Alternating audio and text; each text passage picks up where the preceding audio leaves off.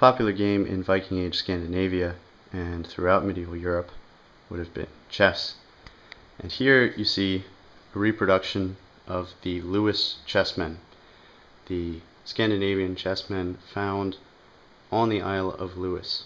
These are 12th, maybe some are early 13th century chess pieces that would have originally been carved from walrus ivory and whale teeth or bone.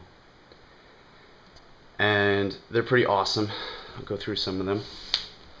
I'll start off with the knight, because this is obviously where I get my logo from. He's pretty cool.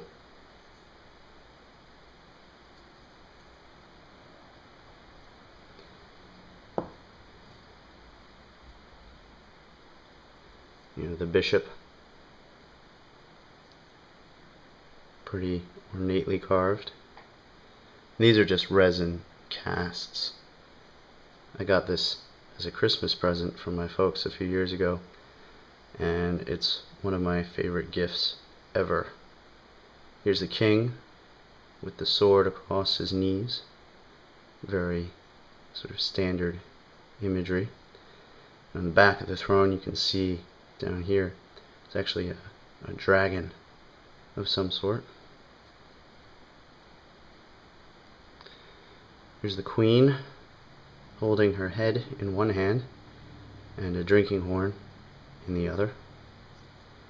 Queen would have been an important figure of council.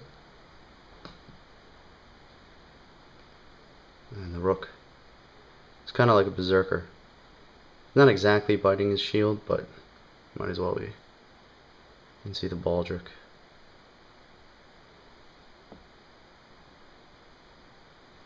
And then here you have the pawns, sort of like rune stones.